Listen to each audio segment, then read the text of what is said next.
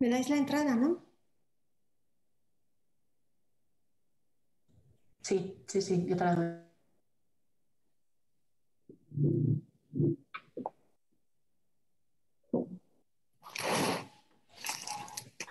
Adelante, Paz.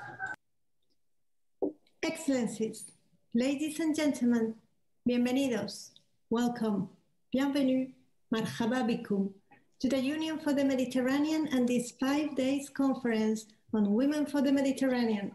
A warm welcome to you all. First, I would like to ask you to please participate and share your ideas, comments, and suggestions to this interactive dialogue through different platforms: Facebook, Twitter, LinkedIn, Instagram. Please use our hashtag Women for Mediterranean and download our app for an enhanced conference experience. Let's officially open the conference.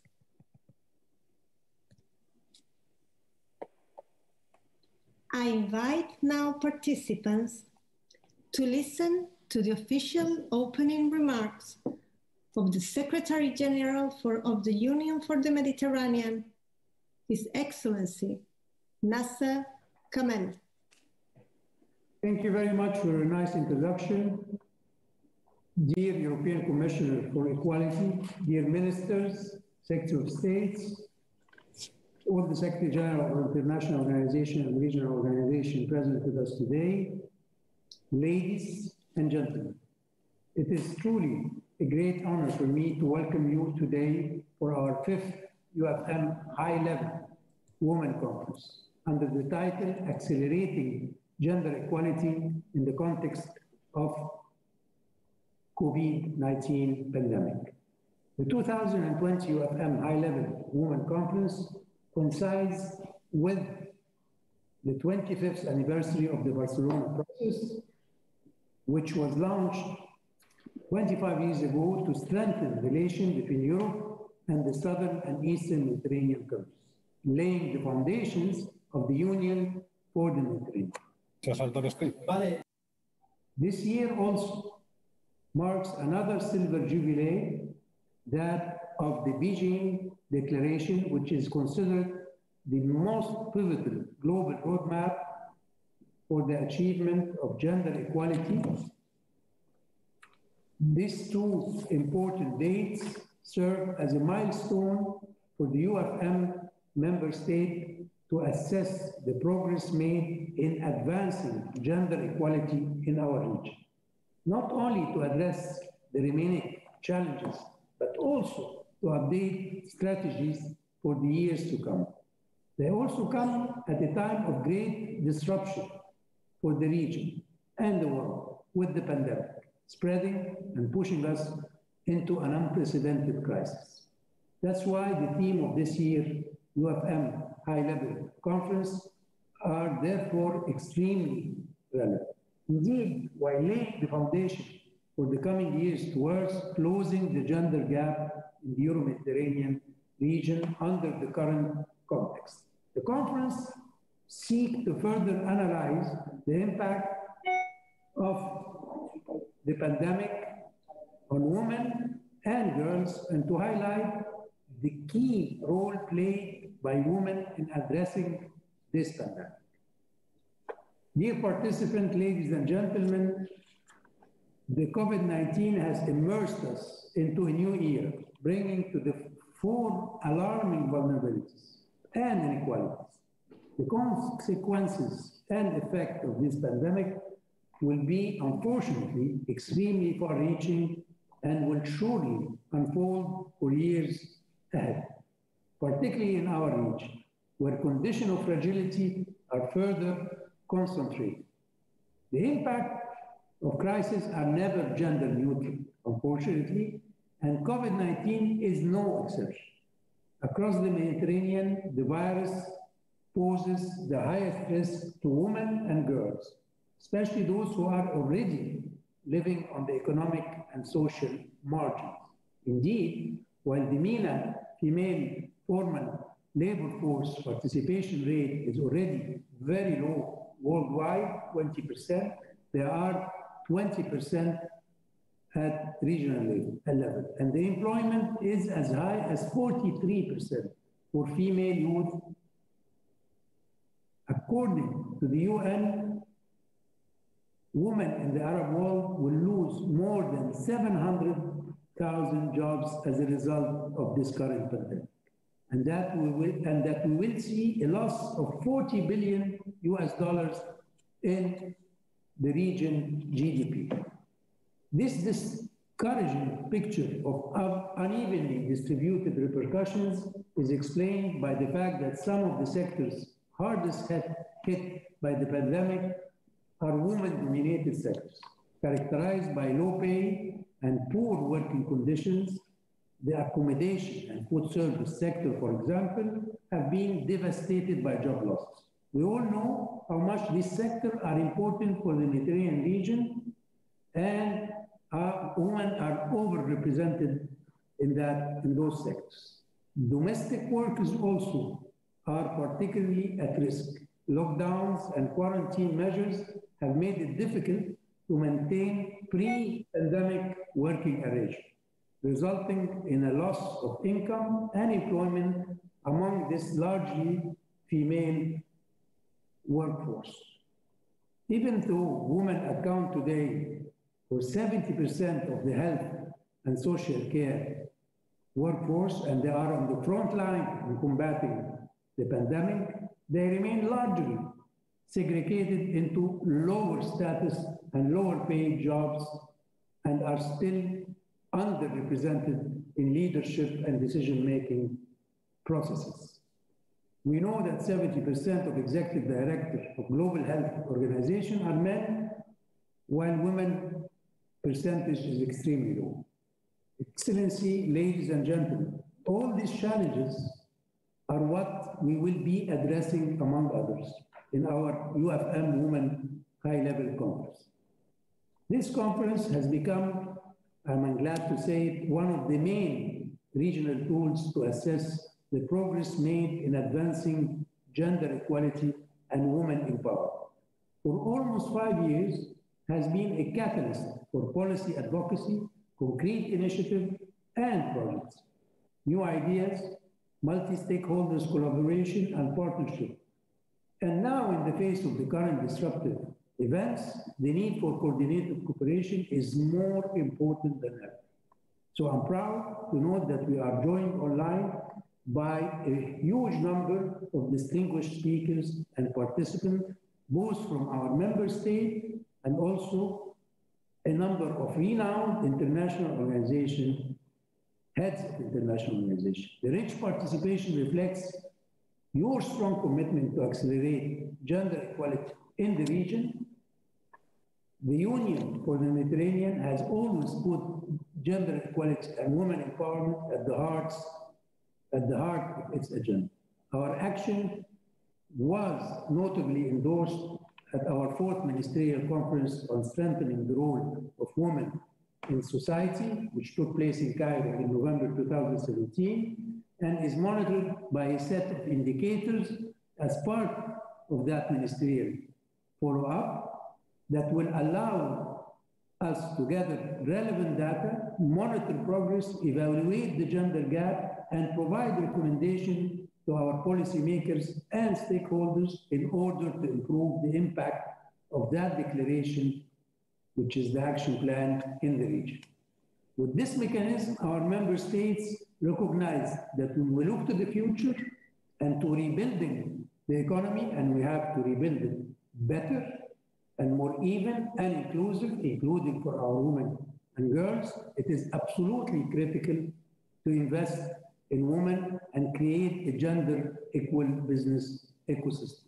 Putting women at the heart of our response to this pandemic means we see a leap in progress. And today, we are ready to take our action to new heights, hand in hand with you. We must not lose hope. We must instead rethink a future based on resilience, solidarity, and a stronger regional cooperation with a caring society that leaves no one behind. I wish you a very fruitful conference, positive outcome, and I thank you very, very, very much for your attention. The floor is yours. I thank the Secretary General for his statement.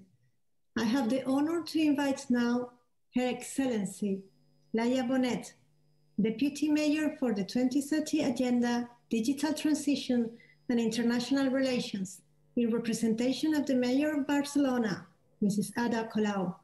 Your Excellency, you have the floor. Good afternoon. It's really a pleasure to be here today at the opening of this conference, which aims to focus on the situation and potential of Mediterranean women in facing the many challenges our region is exposed to. We are going through difficult times.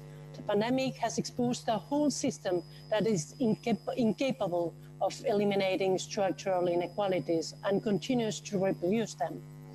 A system that is exploiting the planet and acts as if the resources were infinite. A system that allows speculation with basic goods, such as housing, and fails to place the protection of rights ahead of particular interests. A system that does not recognize the importance of care work carried out mainly by women, and that is essential for maintaining the life in our communities. The transformation of this model is urgent and inevitable, and women have to be protagonists in this transition. The feminization of this process is the key to its success. What we have experienced in 2020 has revealed what we already knew, the greater vulnerability of women when the system is under stress, as is happening with the pandemic. It has highlighted the feminization of poverty, with an important harm for the labor and economic situation of women, especially the most precarious ones, women in informal economy or in an irregular administrative situation. Many of the essential tasks during lockdown are highly feminized: care, nursing homes, healthcare, cleaning, supermarkets, and they have suffered a significant impact during this period in terms of overload, fatigue, exposure to contagion, anguish, and so on. And it has also been seen how women take care of children, the elderly, and dependent people in most cases. In a situation of progressive easing of lockdown in the medium term, the difficulties of conciliation can cause women to be forced to withdraw from the labor market on a massive scale. This scenario can have a very strong impact on the growth of poverty in families. In addition, certain groups of women find themselves in a special situation of vulnerability. Migrant women, women with low qualifications, women suffering situations of gender-based violence, domestic workers, heads of single-mother families, sex workers, and victims of human being trafficking, among others. This greater vulnerability of women in the context of COVID will reoccur in the face of any other crisis if we do not achieve a much deeper transformation now. This is why it is important to understand this moment as an opportunity to try to trigger broader transformation beyond recovery. It is a challenge that we also place in a very complex context, the Mediterranean, a geographical area that suffers from great structural inequalities. It is one of the most unequal north-south borders in the world. With a particularly intense impact of climate change, it is calculated 20% higher than in the rest of the planet, and which combines geopolitical tensions that permanently destabilize the region. In 1995, 25 years ago, the Barcelona process began with the aim of creating a space of peace, shared prosperity, and dialogue in the region. Today, the situation is not the same. The conflict has increased, with our sea being the scene of conflicts that destabilize the region and cause large movements of displaced people. Death has stained the waters of the Mediterranean for years, and we cannot allow this to continue to happen. We must be able to establish safe routes once and for all, and protect the lives of human rights of migrants. the lives and human rights, Several crises coexist in the Mediterranean, and beyond the control of the virus, it is also urgent to tackle human mobility in a radically different way if we want to look to the future with optimism. Let us use this framework of multi-level relationships, that is the Union for the Mediterranean, to analyze the situation and find shared solutions for the Mediterranean. The cities of the northern and the southern shores have years of cooperation and exchanges. Many cities in southern Europe have offered ourselves as safe ports. Cities and the local world can be good allies to find solutions and join in with the cooperation and multilateral work. We have a shared roadmap, the 2030 Agenda, and the strength of municipalism. From Barcelona, we will continue working tirelessly to recover and renew the spirit of the Barcelona process, share commitments of peace and stability, economic progress, and dialogue between peoples.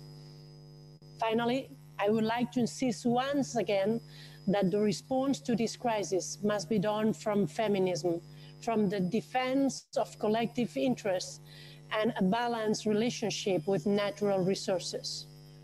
The solution must necessarily include putting life and care at the center. I am convinced that the sessions of this Conference of Women for the Mediterranean that we inaugurate today will add to this collective push towards a truly transformative way out of the crisis. Thank you very much.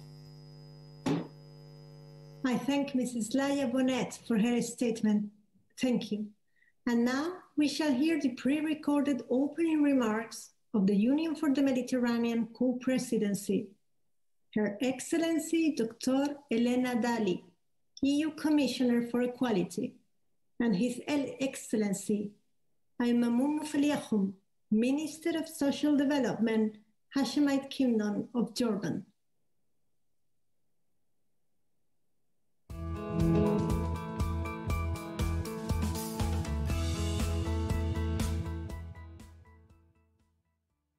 Exactly 25 years after the creation of the Union for the Mediterranean and the Beijing Platform for Action to Achieve Gender Equality, we are faced with a global pandemic.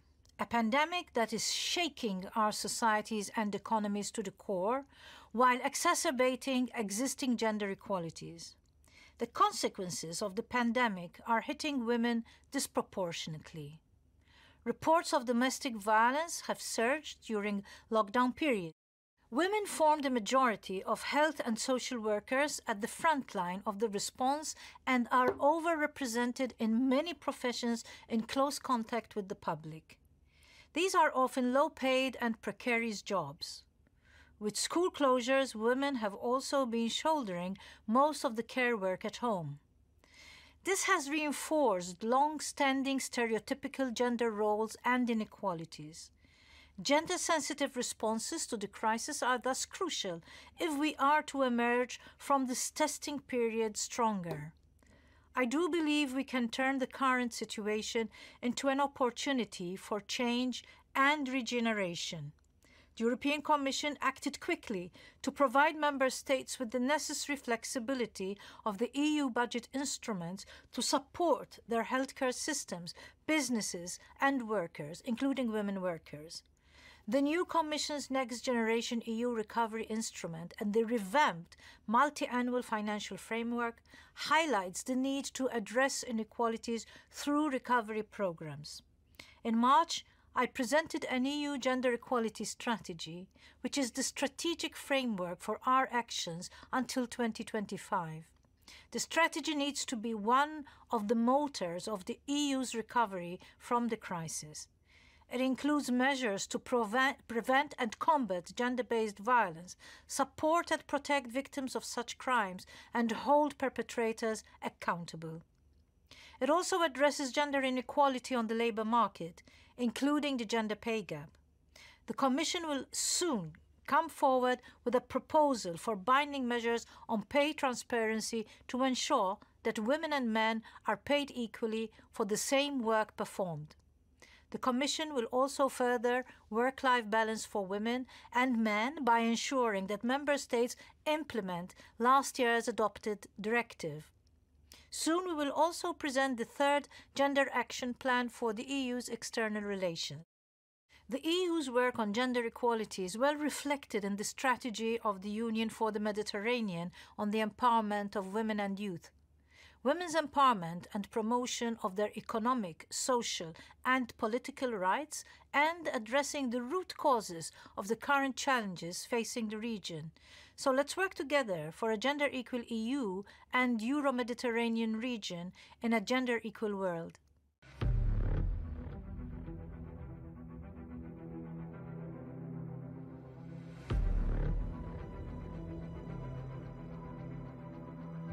بسم الله الرحمن الرحيم. أصحاب المعالي والسعادة، السلام عليكم ورحمة الله وبركاته.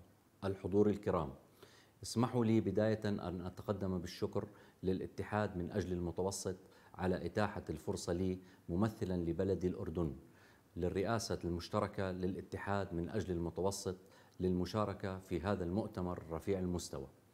لا شك أن انتشار فيروس كورونا عالميا له تداعياته الاجتماعية والإنسانية على المجتمع بشكل عام وعلى الشرائح المهمشة والضعيفة، حيث أن انتشار هذا الوباء كان له آثار مضاعفة على النساء بشكل خاص، إضافة إلى الأوضاع الاقتصادية والاجتماعية الصعبة. فعلى مستوى الرعاية الصحية، فإن النساء يقفن على الخطوط الأمامية لمواجهة جائحة كورونا، فغالبية العاملين في القطاع الصحي هن من الطبيبات والممرضات والقابلات وموظفات الدعم، كما أن النساء أيضا يشكلن النسبة الأكبر للعاملين في خدمات الاجتماعية، مما يزيد من خطر إصابتهن بالفيروس.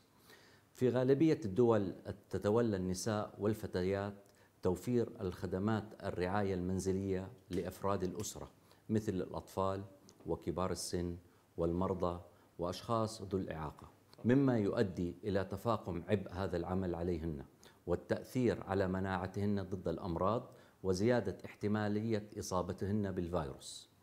أما على مستوى الأوضاع الاقتصادية، من المتوقع أن تزيد معدلات الفقر في المنطقة، مما يؤثر على الأسر التي تعيلها النساء بسبب انقطاع الموارد المالية نتيجة تخفيض نسبة العمالة أو توقف الأعمال، وزيادة الأعباء المالية الغير المتوقعة مثل التكلفة وسائل الحماية الشخصية الصحية والتعقيم.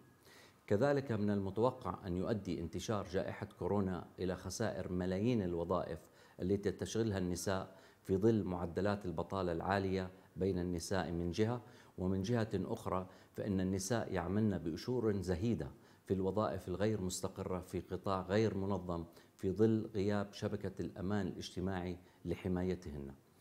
وعلى مستوى الوصول إلى التكنولوجيا المعلومات والعمل عن البعد، فإن زيادة انتشار فيروس كورونا أدى إلى أولاً اتخاذ إجراءات جديدة لضمان استمرارية التعليم والعمل عن بعد، حيث لا تتوفر الإمكانيات لدى الأسر التي تعاني من أوضاع معيشة، مما يؤدي إلى صعوبة استمرارية العملية التعليمية للأفراد الأسرة من جهة، وصعوبة استمرار أرباب الأسر في العمل عن بعد من جهة أخرى، إضافة إلى المعايير التمييزية التي تتبعها بعض الأسر، حيث تعطى للذكور أولوية في اقتناء الحاسوب والإنترنت، وهذا ما سيعيق بعض النساء والفتيات من الوصول إلى الخدمات التعليمية والعمل عن بعد.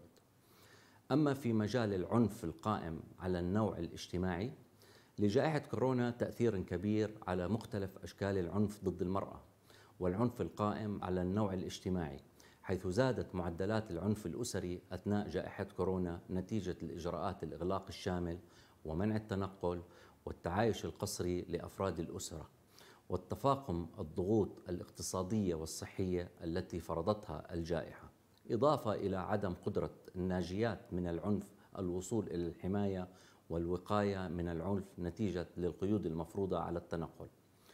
وعلى مستوى بلدي الأردن، اسمحوا لي أن أذكر بعض الإجراءات التي قامت بها الحكومة الأردنية أثناء جائحة كورونا، حيث قامت الحكومة بما يلي: تشكيل فريق الحماية الاجتماعية ترأسه وزارة التنمية الاجتماعية، مهمته التنسيق المساعدات العينية والنقدية لكلا الجنسين وتوسيع شريحة المستفيدين من خدمات الحماية، حيث كانت نسبة النساء المستفيدات من خدمات صندوق العون الاجتماعي أكثر من 61%. ثانياً، إطلاق الخدمات والمنصات الإلكترونية لتتم من خلالها تقديم الخدمات المختلفة خلال الجائحة، استحداث مجموعة من صناديق العون الوطني لدعم الفئات التي تأثرت بداعيات الجائحة وخاصة النساء.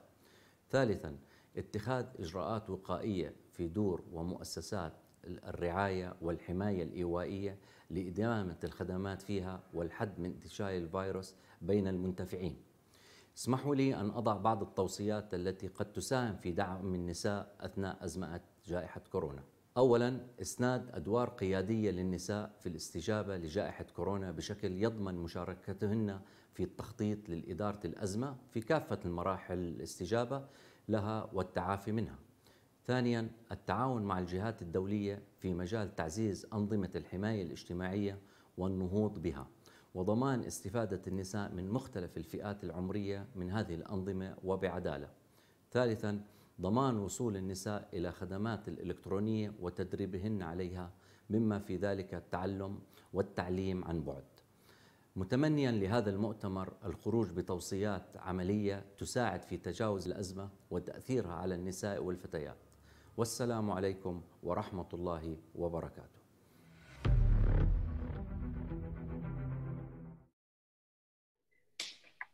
I have now the honor to introduce the opening remarks by the conveners of the official opening.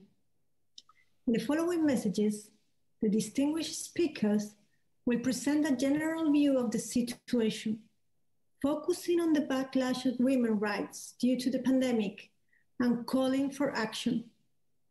They highlight women's presence during the fight against the pandemic and call for visibility of women as agents of change, with an emphasis on collaboration and cooperation.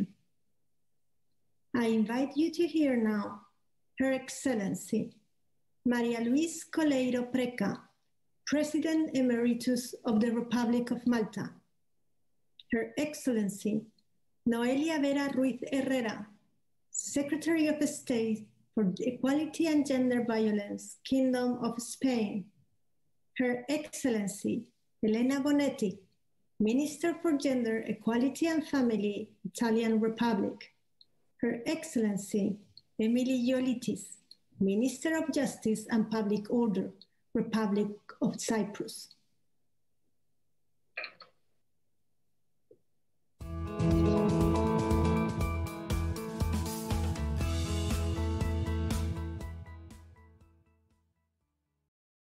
Women's resilience, abilities, and strengths have often been appreciated in times of crisis. Unfortunately, most cultures and societies, historically and traditionally, have always depicted women as the fair sex, identifying their vulnerabilities as the weaknesses that distinguish them from men. The COVID-19 pandemic has once again given visibility to the resilience, endurance, and abilities of women. But why should societies appreciate women more in times of emergency?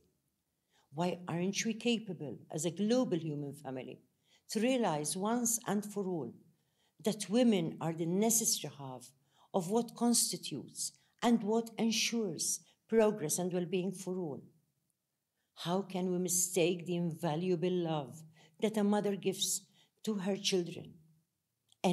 Why is it considered as an act of weakness? Our world and our societies are in their need of respect, love, and dignity. How can we continue to ignore that women constitute half of the world's population and that humanity cannot afford the absence of women in leadership? I urge our male leaders to come to terms with the need for women to be at the front, alongside men, to be an integral part of the think tanks for the much-needed recovery plans.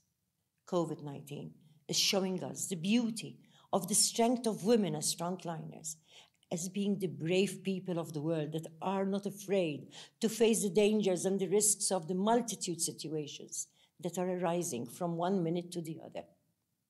According to UN Women, women make up almost 70% of the healthcare workforce. Women have shown and are showing not only resilience and bravery, but also impeccable intelligence in the rapid search for solutions to this horrendous virus that is threatening humanity. On the other hand, we must also acknowledge that the COVID-19 pandemic has had a profound negative impact on women across the world in more ways than one. Women still carry the weight of taking care of the sick and the vulnerable. And with the closure of schools, their unpaid workload at home increased drastically. Mothers have had to shoulder immeasurable burdens during lockdowns. Mothers had to become the teachers of their own children. Mothers have had no choice other than giving up their financial independence to take care of their children, and in particular, of their children with disabilities or children with learning difficulties. Research is showing that women have been and are still being impacted much harder. Women and children are struggling with new swaths of poverty and material deprivation. Women who were pre-pandemic lived in disadvantaged situations are even more negatively affected. Economic insecurity has increased significantly. Social isolation has also increased the risk of domestic abuse and violence. Women are trapped in confinement with their perpetrators. On the other hand, I must acknowledge the few female political leaders who have been handling the COVID-19 crisis admirably. Their leadership qualities, coupled with empathy and compassion, has made their countries and people stand out. This is also a time for reflection.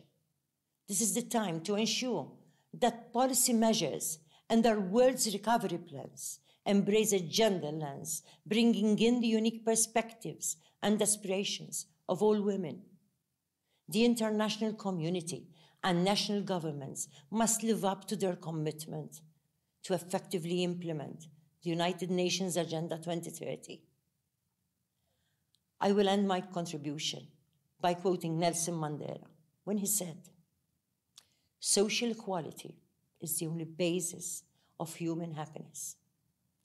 We owe social equality to each and every one of us. We owe it especially to our girls and boys.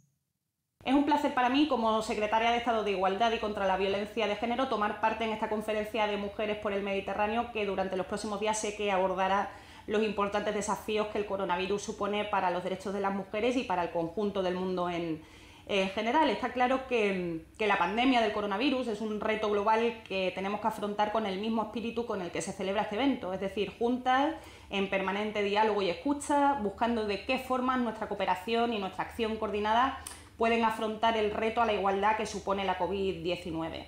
La pandemia nos ha mostrado desde luego lo que es esencial, aquello que resulta imprescindible para que la vida se sostenga en momentos de extrema dureza para todo el mundo.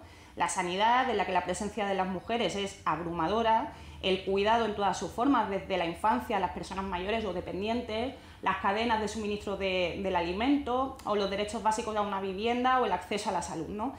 Debemos aprender de esta experiencia traumática para repensar nuestras relaciones socioeconómicas, para dar un impulso definitivo a la igualdad de género, y debemos reforzar nuestros compromisos en materia de derechos, apuntalando las conquistas e impidiendo los retrocesos que, por desgracia, son una amenaza y un riesgo muy real, ¿no?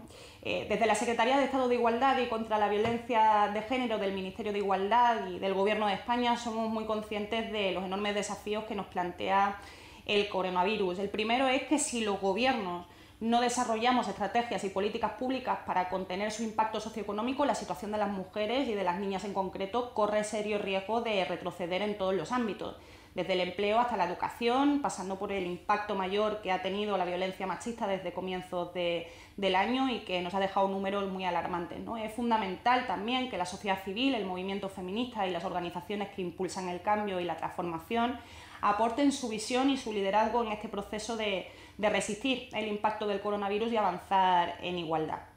Ahora ya hace 25 años que se adoptó la Declaración y Plataforma de Acción de Beijing, que sigue siendo un faro para conseguir una sociedad justa y tenemos por delante un importante decenio para lograr que los objetivos de desarrollo sostenible de la Agenda 2030 de Naciones Unidas sean una realidad. España, en concreto, ratifica su compromiso con esos grandes acuerdos y procesos internacionales que tienen en su centro la defensa de los derechos humanos. Y si antes de la crisis, además, eran herramientas fundamentales en la política mundial, hoy por hoy sabemos que son imprescindibles para construir una realidad post-COVID que sea justa, que sea sostenible, que no tolere la violencia y que garantice la igualdad de género en absolutamente todos los ámbitos de la vida. Por tanto, no me dilato más, os deseo un muy fructífero encuentro y discusión y reitero mi compromiso y el del Gobierno de España con la igualdad de todas las mujeres y con conferencias que como esta nos acercan y nos permiten reflexionar desde todo aquello que compartimos y también como pueblos bañados por el mismo mar que deben urdir estrategias colectivas para lograr la igualdad de forma conjunta. Muchas gracias y buena suerte. Dear authorities and guests, let me say that I was pleased to receive the invitation to this conference and I'm truly honored to send this message. The COVID-19 outbreak has affected all nations and populations at a global level, with no distinction, and the Mediterranean area was no exception. This experience has shown the fragilities of our social system. It has undermined our certainties and traditional way of living. However, the impact was not the same on everyone.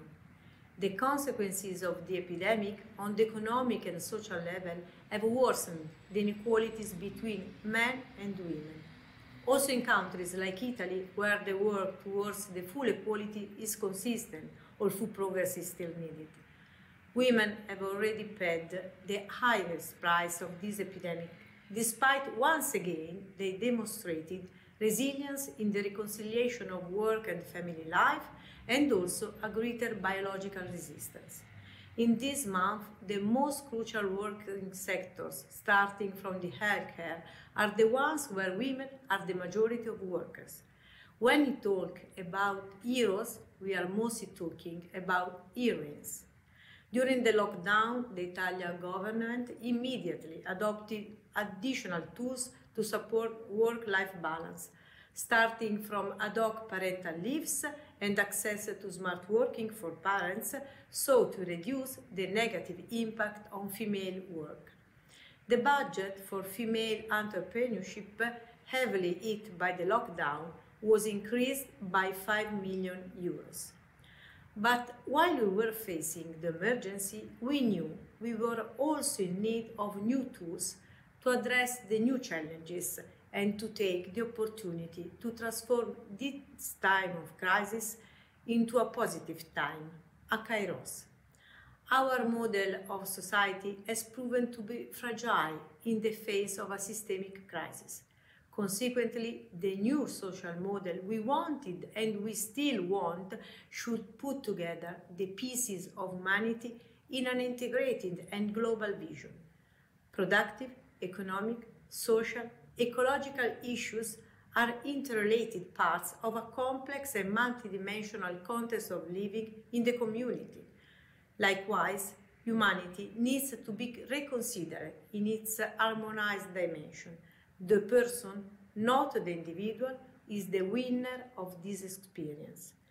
COVID-19 urged us to recognize that the person must be considered in his or her lifetime, in his or her fundamental relationships, as a part of a community where he or she is a value and a protagonist who is able to contribute to the common good.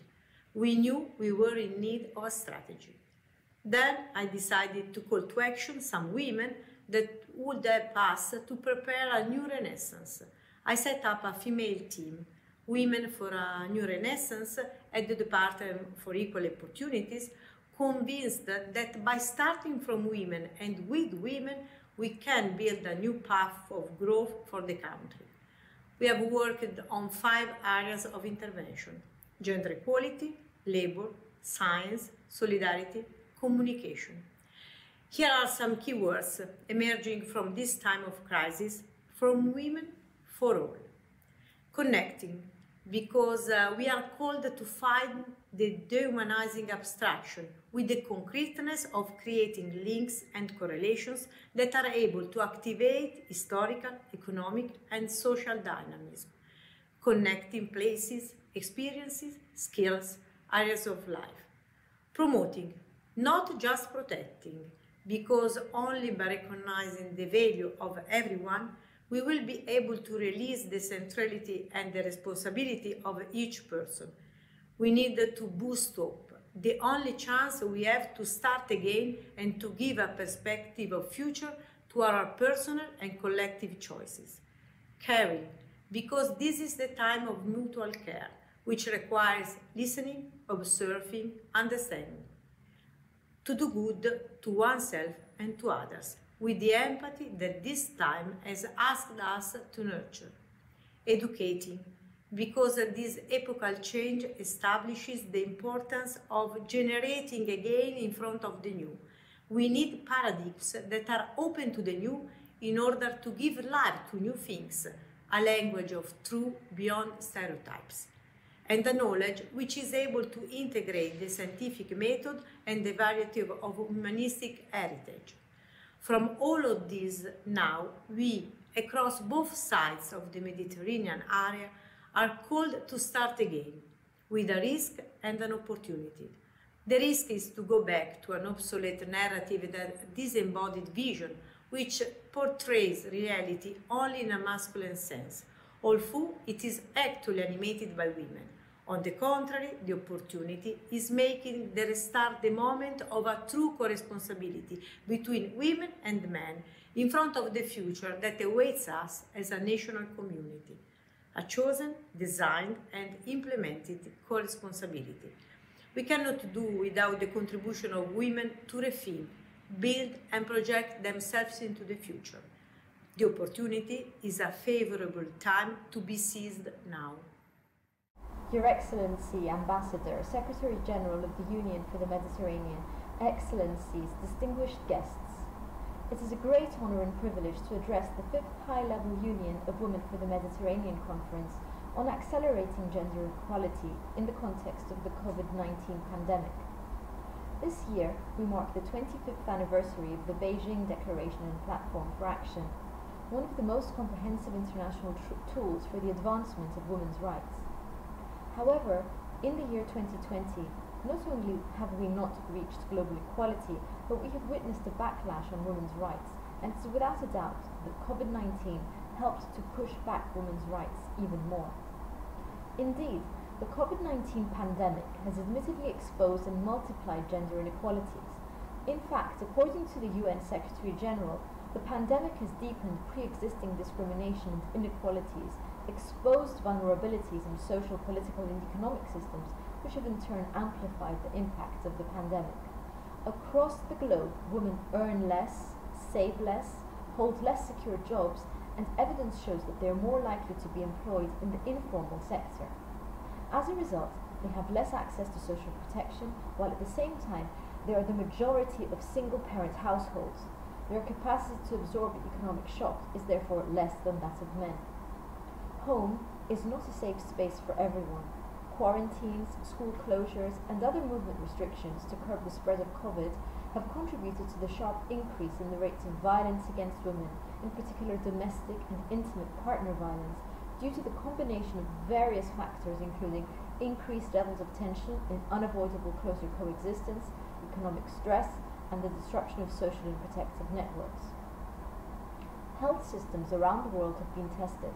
Reallocation of resources, shortages of medical supplies, and disruptions of global supply chains have undermined the sexual and reproductive health and rights of women and girls, including their access to maternal care, contraception, and treatments for HIV and AIDS and other sexually transmitted infections.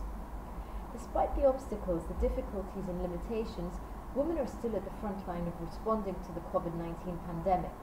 According to the European Institute for Gender Equality, globally, women comprise 70% of health workers, including midwives, nurses, pharmacists, and community health workers.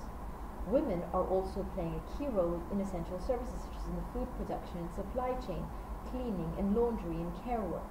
and yet many of them are working in low-wage, unpaid care and precarious conditions such as domestic work. In many countries, women are concentrated in irregular employment and in the informal sector that are highly prone to disruption and with no or limited access to social protection. In the formal economy, women are also overrepresented in hospitality such as hotels and restaurants, manufacturing, retail and leisure and recreation industries that have been among the hardest hit by the response to COVID-19. Despite the critical needs for voices, expertise and experience of women and girls in the responses to and recovery from the pandemic, women and girls and women's networks and rights organizations are not equally represented in global policy spaces. Feminist movements and women human rights defenders are constantly under threat. In Cyprus, systematic efforts have been made during the last years towards increasing the budget and funding allocated to women's organizations and civil society organizations. These funds are put towards stimulating and implementing actions that aim to promote equality between women and men and to eliminate social stereotypes and prejudice. It is noteworthy that in recent months funding has been provided to many NGOs, women's organizations and to other bodies and agents who promote gender equality through implementing actions and programs that aim to mitigate the consequences of COVID-19 with a particular emphasis on women. In this context, the Commissioner for Gender Equality, with the full support of the Ministry of Justice and Public Order, has prepared a television spot highlighting women's presence during the spread of the COVID-19 pandemic.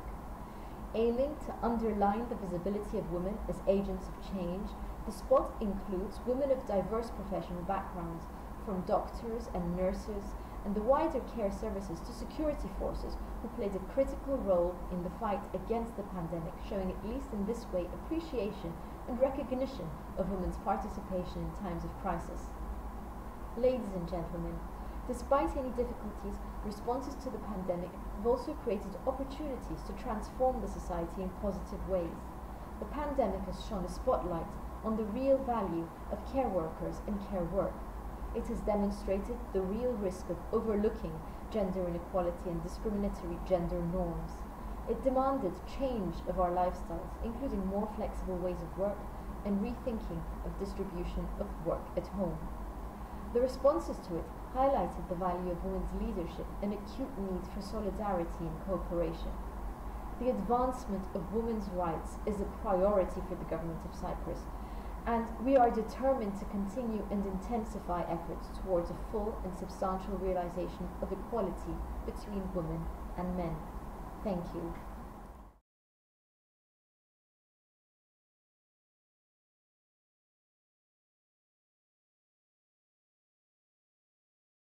Consequences that the COVID-19 pandemic has had for women and men. They also introduced and mentioned some national good practices that have been implemented in their countries to further women's empowerment and gender mainstreaming, as well as fighting against gender-based violence, gender gap, or unequal distribution of care work for the unequal representation in decision-making bodies. They all show commitment to regional cooperation and highlight the importance of building back better together. I kindly invite you to listen. Her Excellency Asha Lindagren, Minister of Gender Equality, Kingdom of Sweden. Her Excellency Kautar Kirikou, Minister of National Solidarity of Family and the Status of Women, People's Republic of Algeria. Her Excellency Maria Vieira da Silva, Minister of State for the Presidency, Republic of Portugal. Her Excellency Jamila Atmusali, Minister of Solidarity, Social Development, Equality and the Family, Kingdom of Morocco. Her Excellency Rosiane Koutahar, Parliamentary Secretary for Equality and Reforms, Republic of Malta.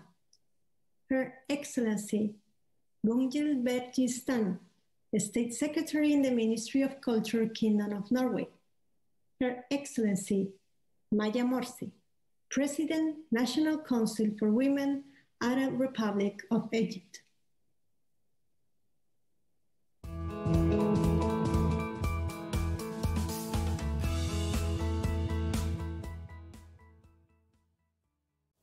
Excellencies, distinguished delegates, ladies and gentlemen. Thank you for the kind invitation to speak on this very important occasion, the 5th high-level UFM Women for Mediterranean Conference. My name is Åsa Lindhagen, and I am the Swedish Minister for Gender Equality with responsibility for anti-discrimination and anti-segregation. I am proud to represent the world's first feminist government, and the goal for the Swedish gender equality policy is that women and men shall have the same power to shape society and their own lives. A feminist government is committed to achieve this through a policy agenda that combats inequality and inhibitive gender roles and structures. Gender equality must be central to all decision-making and resource allocation. The spring of 2020 was supposed to be a celebration for gender equality, a year to salute the 25th anniversary of the Beijing Platform for Action, the 20th anniversary for Security Council Resolution 1325, and the 5th anniversary of Agenda 2030. Instead, on a global level, the COVID-19 pandemic has exposed inequalities and increased the gap between women and men. For example, men's violence against women and girls has been increasing, which is one of the ultimate expressions of inequality between women and men. Everyone must be able to fully enjoy all human rights, irrespective of sex, gender identity or expression, ethnicity, religion or other belief, disability, sexual orientation or age. Another top priority for my government is that women and men shall have the same opportunities and conditions as regards paid work, which gives economic independence throughout life. There is also an obvious link between men's violence against women and economic aspects. For example, the importance of financial independence so that women are able to leave a violent relationship. During the pandemic, it has become even more clear that many women have a weaker position on the labor market due to precarious work and therefore are economically more dependent of the partner. A strong welfare state that includes gender transformative reforms is a must to tackle this challenge when we build back better during and after COVID-19. At the same time as we are fighting the pandemic, climate change continues to exacerbate tensions and conflicts. Human rights and democracy continue to be challenged in various parts of the world. Sexual and reproductive health and rights are under attack. Altogether, these are obstacles to building a gender equal and sustainable society.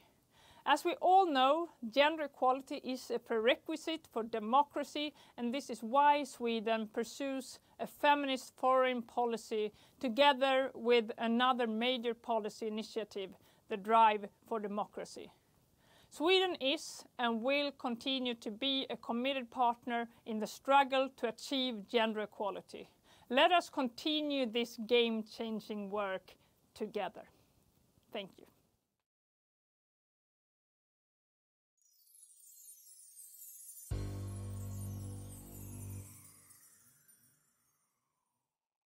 بسم الله الرحمن الرحيم. السيدات والسادة أصحاب المعالي، السيدات والسادة الحضور، يسرني أن أشارك في هذا اللقاء رفيع المستوى شاكرة منظميه على تخصيص فضاء لتبادل الخبرات حول مجهودات الدول لتسريع المساواة بين الجنسين في ظل جائحة كورونا كوفيد-19، وهذا بما يتطابق مع أهداف التنمية المستدامة لا سيما الهدف الخامس منها. لقد التف الجميع في بلادنا في إطار التضامن الفطري للشعب الجزائري حول مجهودات الدولة لمكافحة جائحة كورونا نساء ورجالا على حد سواء، باعتبار أن المرأة الجزائرية تشكل نصف المجتمع كطاقة إنتاجية يعول عليها في بناء الصرح المؤسساتي للدولة، وهو ما جسده الدستور الجزائري مؤخرا الذي زكاها الشعب في الفاتح من نوفمبر 2020 بتكريس مبدأ التناصف بين الرجال والنساء في سوق التشغيل، وترقية المرأة في مناصب المسؤولية بتوسيع حظوظ تمثيلها النيابي في المجالس المنتخبة. لتسجل المرأة الجزائرية بصمتها الواعية والتضامنية لمجابهة الأزمة، سواء على مستوى الطواقم الطبية أو المجتمع المدني أو الإبداع المنزلي، الذي تحول إلى مساهمة فعالة في توفير مستلزمات التعقيم والمحافظة على الصحة العامة من خلال حملات خياطة الكمامات لنساء ماكثات في البيت أو مستفيدات من مختلف برامج دعم التشغيل التي توفرها الدولة، لا سيما الوكالة الوطنية للقرض المصغر بنسبة 64% للمرأة. تشكل هذه المرأة المثابرة عضواً فعالاً في خلايا الإصغاء على مستوى قطاعي الصحة والتضامن الوطني للإصغاء لانشغالات المواطنين والمواطنات واستفساراتهم حول كيفية التعامل مع الأزمة، خاصة في علاقة المرأة بأسرتها أثناء فترة الحجر الصحي، ومعالجة الضغوطات النفسية.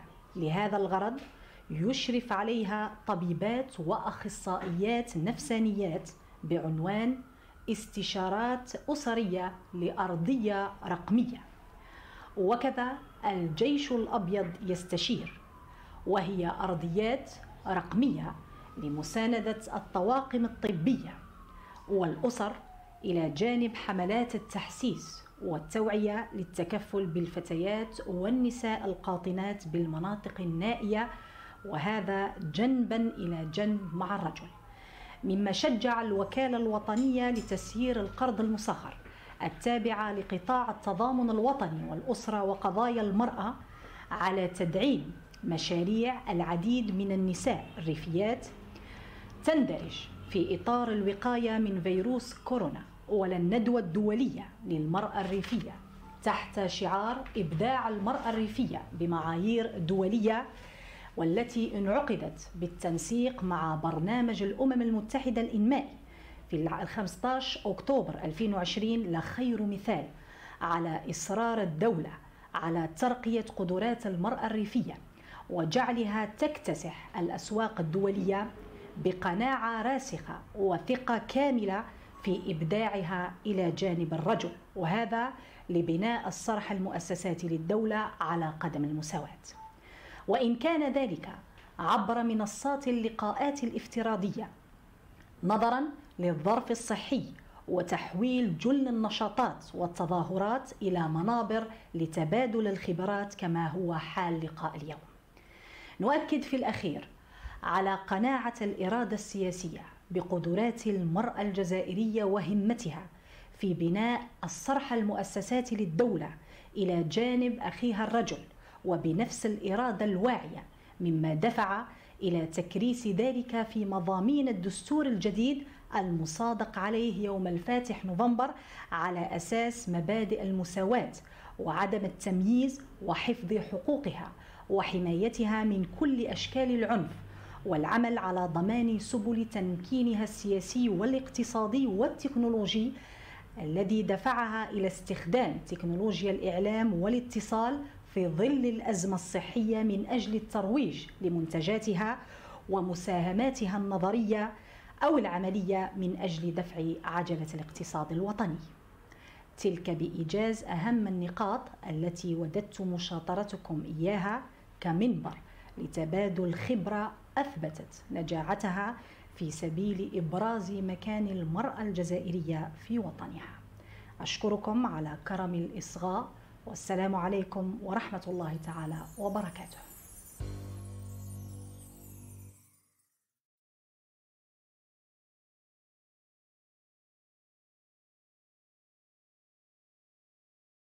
Dear colleagues and speakers, I am honored to join you, especially considering that we are celebrating 25 years of two relevant dialogues of our society. On one hand, the Barcelona process. This stepping stone has laid the foundations of a Mediterranean partnership, embedded in the values of mutual understanding, cultural and social exchange. On the other hand, the Beijing Platform for Action, an important framework to help us achieve gender equality, protect women's rights, and regard equality between men and women in all policy areas. Recently, we have been seeing backslides in the path towards gender equality, making it even more fundamental to stand for those that contribute to change. We must tackle the challenges that persist and that are now heavily exposed by the COVID-19 pandemic. Intolerable levels of violence against women still plague our societies. Confinement posed a significant risk, making countries adopt special measures to protect women. Thus, in Portugal, we have made available new support channels, opened new shelter facilities, and increased our response capacity. During our presidency of the Council of the European Union, we will mark the 10 years of the Istanbul Convention on preventing and combating violence against women and domestic violence with a high-level conference. Moreover, heavy social and economic consequences are following. Besides comprising most of the front line against the pandemic, women are paid less and take up several hours of unpaid work. In Portugal, we have launched research calls to study these effects, and during the Portuguese presidency of the European Union, we will reflect upon the impact of COVID-19 on gender equality, focusing on working conditions, the labour market, and the work-life balance. This is a challenging task that will not be solved in one meeting. It is an ongoing process. I call on us to keep working every day to fight discrimination, protect women's rights, and ensure the pandemic will not delay our efforts. Thank you.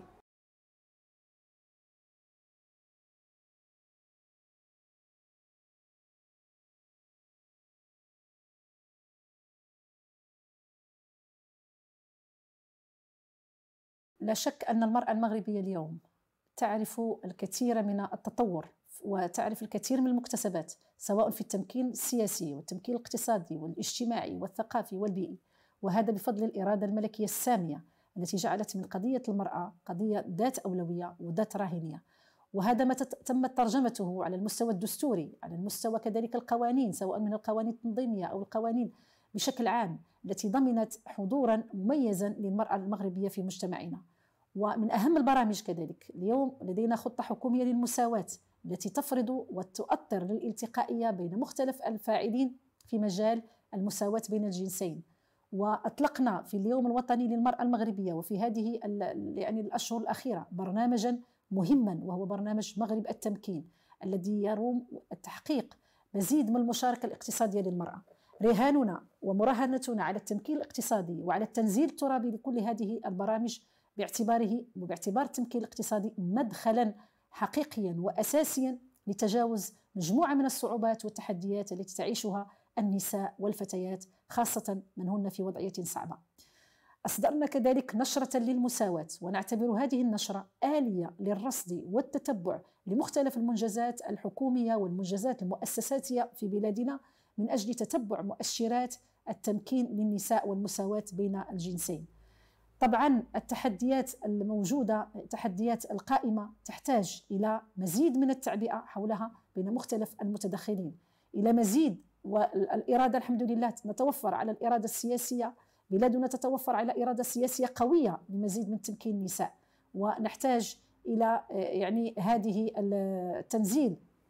طبعا التنزيل الترابي والتنزيل المجالي هو الضامن لأن تكون هناك آثار لكل برامجنا للمواطنات والمواطنين.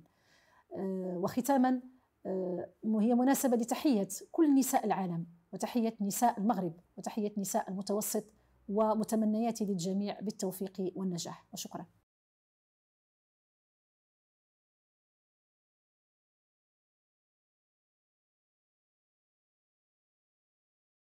Ladies and gentlemen, honored and distinguished guests, gender equality is a fundamental human right and the core principle of our society. It is a reflection of our society and our hopes for a more egalitarian future. It is also an essential condition for social justice, a thriving economy, and a representative democracy. As government, we're committed to address inequality, both in legislation and policy. As a result, female empowerment has come a long way, and today, our society is conscious of the importance of gender equality and how central it is for society as a whole. The COVID-19 pandemic has resulted in countless changes to our daily lives. We are all adjusting to new ways of living. Each person's situation is different, but for sure, the virus is further highlighting the different realities faced by women and men, not simply when it comes to the direct impact on health, but also on their diverging social and economic prospects. Recognizing the extent to which disease outbreaks affects women and men differently is a fundamental step towards understanding the primary and secondary effects of a public health emergency on different individuals, genders, and communities, and thus creating effective, equitable policies and interventions. The Maltese government has introduced a number of initiatives to address the protection and promotion of gender equality, especially in relation to vulnerable groups. Victims of domestic violence are more likely to be in greater danger, as many people, including aggressors, are forced to stay at home. This means that victims are now more exposed to possible instances of violence and have less opportunities than usual to seek support.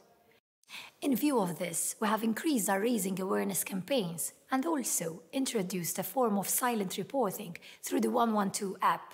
This government has also extended the private rent housing benefit scheme to victims of domestic violence, which enables them to leave their homes as opposed to remaining confined with their perpetrators. Introduction of social measures, including additional leave for 2 months to be paid at the rate of €800 per month to families where both parents, guardians, are not able to make use of teleworking. COVID-19 has presented a new opportunity for both women and men to make use of teleworking when possible. Government has introduced a call to support employers and self-employed to invest in technology that enables teleworking and to partially cover the cost of teleworking solutions. The coronavirus pandemic presents us with a unique opportunity to effect systematic changes that could protect and support women for similar future eventualities. We need to continue providing accurate and supportive care and messaging with the intention to enhance people's safety, dignity, and rights. Ensuring policies and interventions speak to everyone's needs, which is a fundamental step to understanding the primary and secondary effects of a health emergency on different individuals and communities. We need to recognize that the home may not be a safe place for some women and may indeed increase exposure to intimate partner violence. We need to ensure support and availabilities of helplines, shelters, and access to justice and police protection for women exposed to gender-based violence. Flexible work arrangements currently in place in response to the pandemic should continue beyond it and provide a new model of shared responsibilities within households. We need to ensure that we are protecting vulnerable people with particular reference to older women, migrant women, LGBTIQ women, women living in poverty, and other specific groups of women in situations of vulnerability. We also need to ensure that gender mainstreaming is applied in all areas of the recovery strategy. As Junior Minister for Equality, I declare a strong commitment to continue working to further safeguard equality in the various sectors in order to strengthen the considerable progress registered to date and address new and outstanding challenges for the achievement of de facto equality. I wish you a successful and fruitful meeting, and I would like to take this opportunity to thank you all for the hard work being done in breaking through the infamous glass ceiling. We are in the midst of a global crisis that demands action from national governments all over the world. It is important that the measures we take reach everyone in need of them. We must leave no one behind. Several of the measures taken to combat the COVID-19 virus have a particularly large impact on women. The pandemic might be especially challenging for people who suffer from physical or psychological abuse. Gender-based and domestic violence tend to worsen in times of crisis.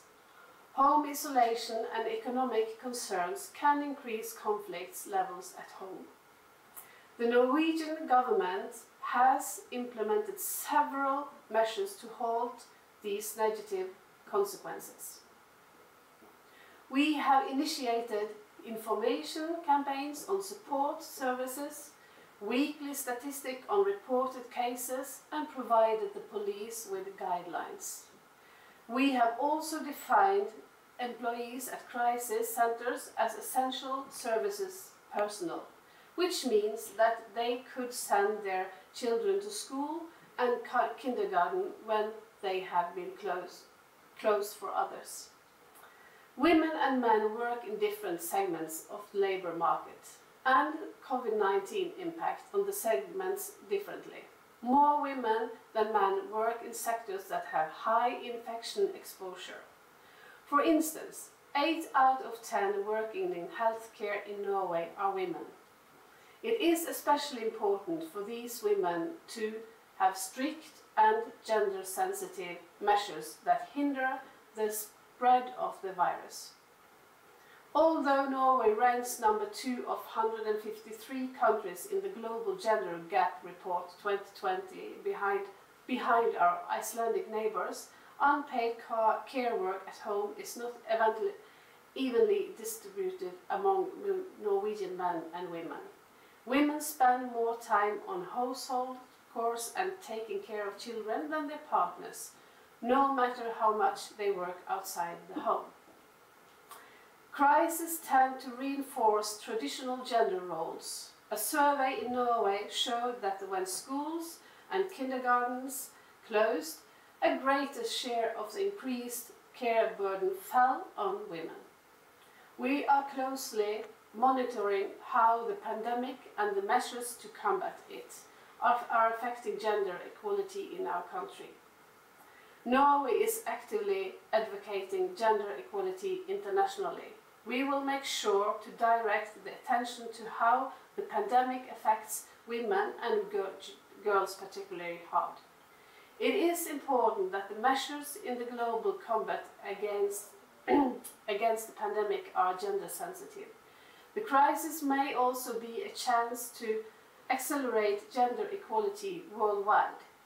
Thank you and good luck with the conference. Your Excellencies, ladies and gentlemen, it's my pleasure to address the 5th high-level meeting of the UFM Women for Mediterranean Conference in its virtual edition in 2020. This year is very special in many ways. It's a year that marks the 25th anniversaries of the Barcelona process, which laid the foundations for the UFM, and the landmark Beijing Declaration and its platform for action that enabled a global recognition of many of the gained rights of women across the globe today.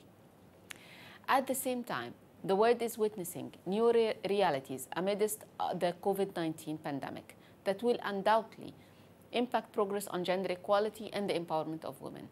Ladies and gentlemen, as we come together to exchange experiences in accelerating gender equality and the empowerment of women, especially in the new context of COVID-19, Egypt is proud to share the prerequisites for successful and impactful responses to strengthen women's participation and rights. The exceptional and serious political will to advance the rights of women in Egypt has made what was perceived as over-ambitious indeed a concrete reality and a recognized basic right today. Currently, Egypt is witnessing notable positive progress on the women's empowerment and gender equality agenda.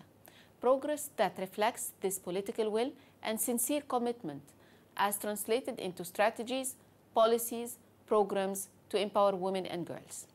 Egypt was the first country in the world to launch a national strategy for the empowerment of Egyptian women in response to the UN SDGs.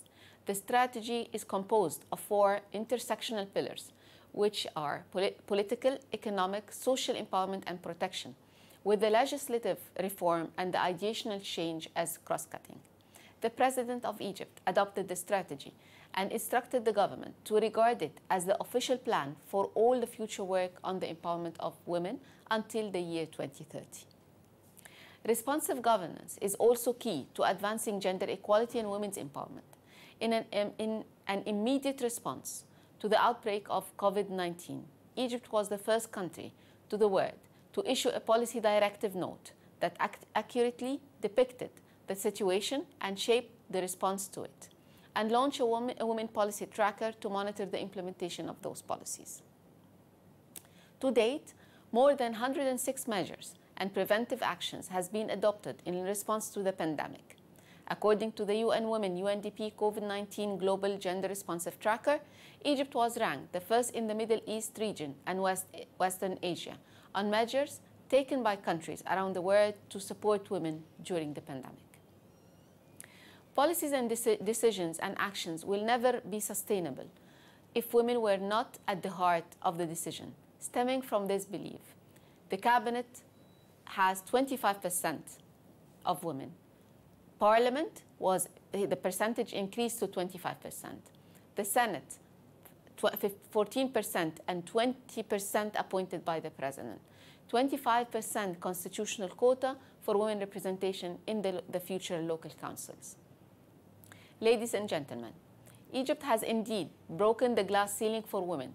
The advisor to the President of Egypt on national security is for the first time ever a woman. A woman also assumed the position of regional governor and deputy governor for the first time since 2017, the year of Egyptian women. The Vice President of the Central Bank of Egypt is a woman. The President of the Economic Court is a woman. Women judges are occupying senior positions in the judicial sphere. An Assistant Minister of Justice for Women and Children's Affairs was appointed, and a woman judge for the first time shared trials in the Egyptian Criminal Court. Ladies and gentlemen, this is only part of the larger vision Egypt has for its women and girls, who will hand in hand shape their future and fulfill women's constitutional rights, which were labeled by His Excellency the President of Egypt as a national duty. We look forward to sharing even more and to work with our partners and friends around the world to accelerate and achieve more gains for women. Thank you very much.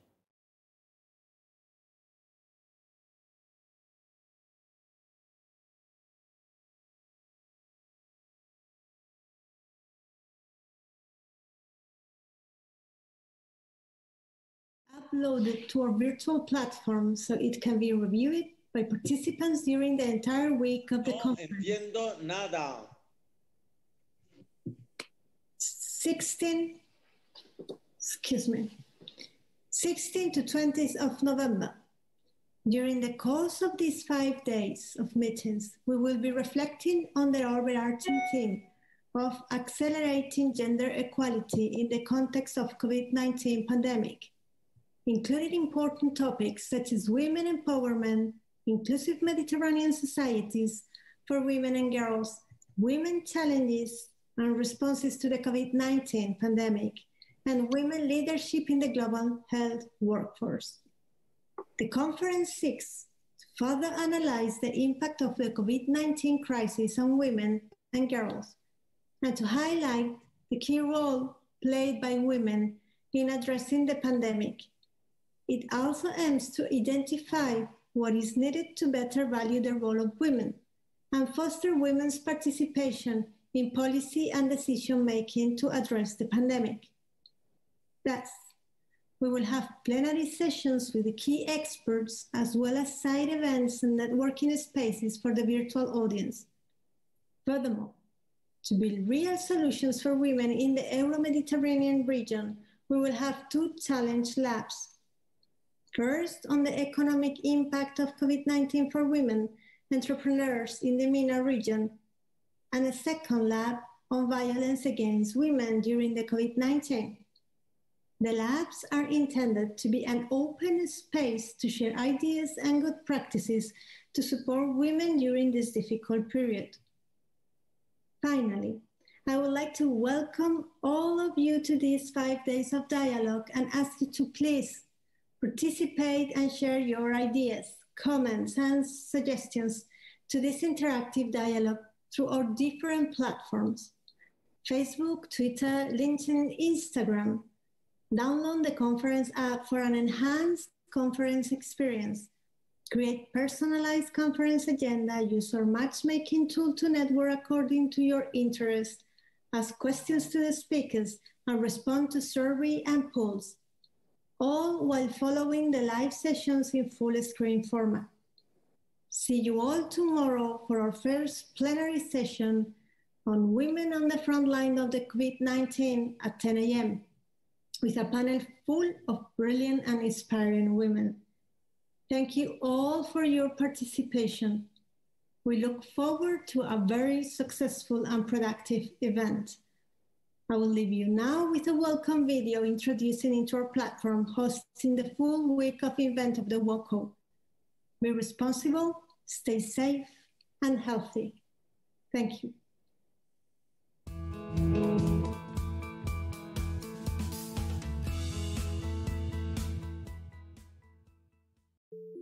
The UFM Women for Mediterranean Conference 2020 aims to promote gender equality and inclusion in the Euro-Mediterranean region and features high-level speakers from government, private sector and civil society.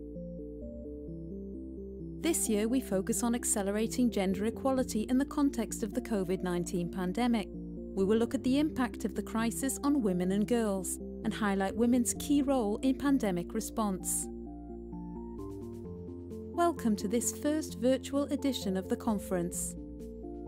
Log into the platform to join plenary sessions on women on the front line of COVID-19 and how to end gender-based violence. Follow side events on women's leadership in healthcare, on building safe, inclusive post-pandemic societies, on youth and gender stereotypes, and on mainstreaming gender in recovery response in rural areas. Learn how women entrepreneurs can navigate the COVID-19 crisis.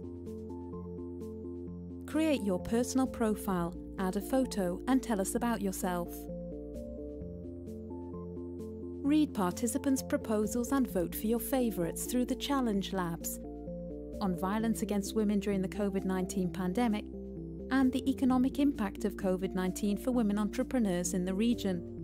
The most voted proposals will be presented during the conference.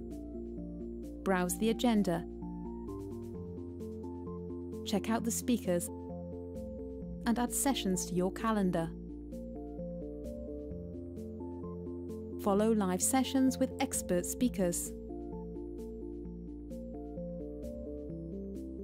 Connect with others to network one-to-one via chat or video.